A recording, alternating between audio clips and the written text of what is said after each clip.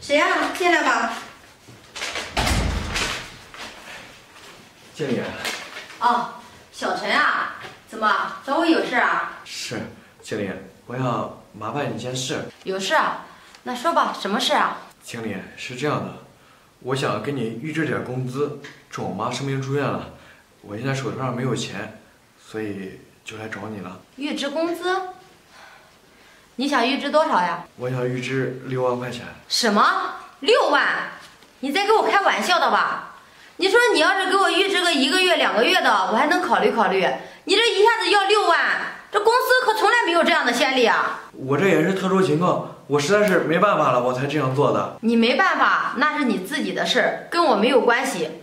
我只按照咱们公司的规章制度来办事。这个工资呀，我没有办法预支给你。经理，我求求你帮帮我吧，我也是没办法了，我才这样做的呀。你求我也没用，我做不了这个主，我也没有这么大的权利。那经理，你能不能帮我跟董事长说一下呀？什么？你还让我去找董事长汇报？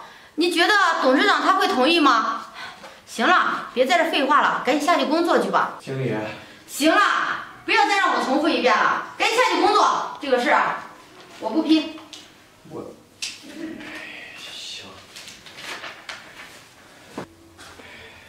这怎么办呀？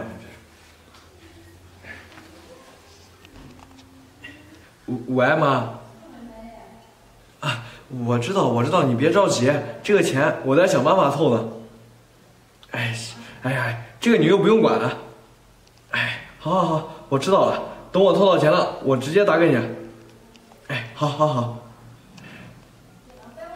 这虽然找董事长不合适，但是也没办法了呀。这只能月季汇报了呀，这。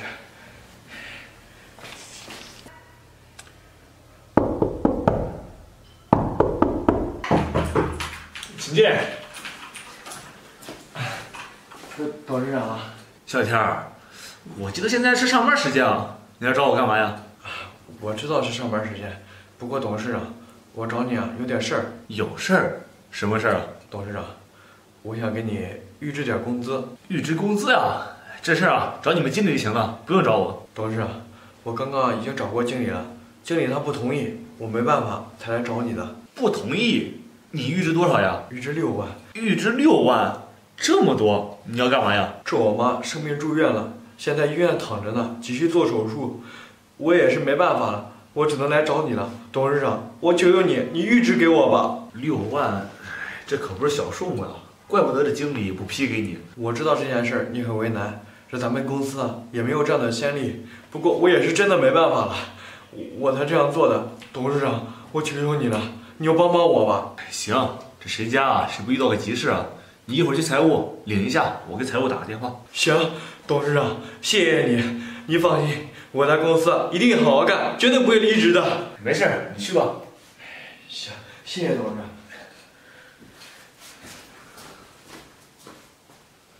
喂，财务。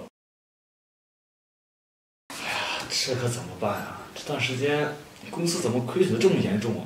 再这么下去就完蛋了呀！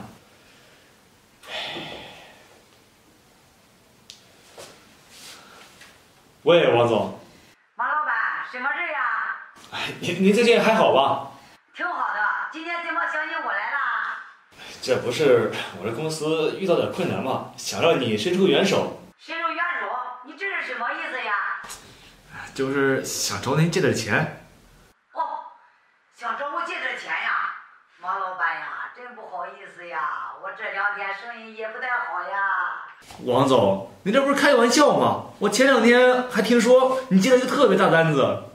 哎呀，那个单子啊没有谈成，我现在还得进饲料为主呢，确实腾不出来钱。行吧，谢谢你了，王总，那不麻烦你了。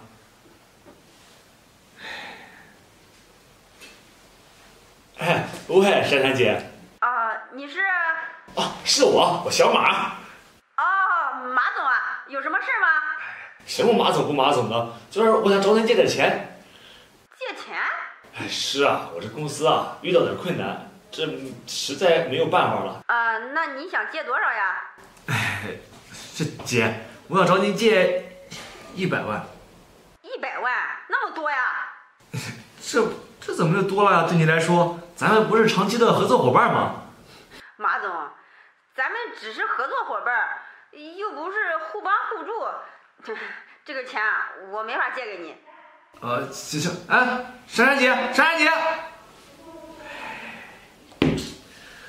这个怎么办？这不完蛋了吗？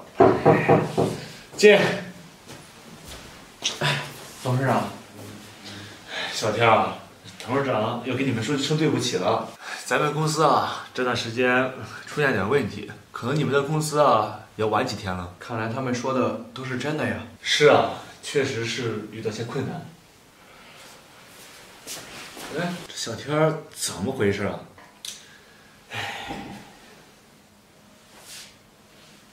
喂，李总，你能借我点钱吗？李总。喂，怎么就挂了呀？董事长，小天儿，你刚刚干什么去了？董事长，这卡里有200万，你拿着。200万，这么多，小天儿，你哪来的这么多钱呀？董事长，这前段时间我们老家的房子拆迁了，这是我妈给我打的拆迁款，你就拿着吧。小天儿，你这是开什么玩笑？这是你们家的拆迁款，你给我可不行啊！这钱啊，你还拿着吧。董事长，你就拿着吧。咱们现在公司有困难了，先解决眼下的情况。再说了，之前你对我也有恩情，这有句话不是说的好吗？这滴水之恩自然涌泉相报，你就收下吧。小天儿，看你说的，当时的6万啊，只是我的举手之劳，但是你这200万拆迁款，它相当于你们家的全部呀。这钱啊，你还是拿回去吧。董事长，这当年的事对你来说可能是一件小事，但是对我来说可是一件大事。如果当年没有你的话，这我妈可能就不在了。你就收下吧。行，小天儿，这钱啊，就当是我借你的，你放心啊，等以后公司好起来，这钱我一定会还给你的。行，董事长，这个钱我不着急，你先拿这个钱把眼下的情况给解决了，给员工的工资发了吧。行，小天儿，这多亏了你，这我也不知道怎么感谢你。这样，一会儿晚上我请你吃饭。行，走吧，董事长，走。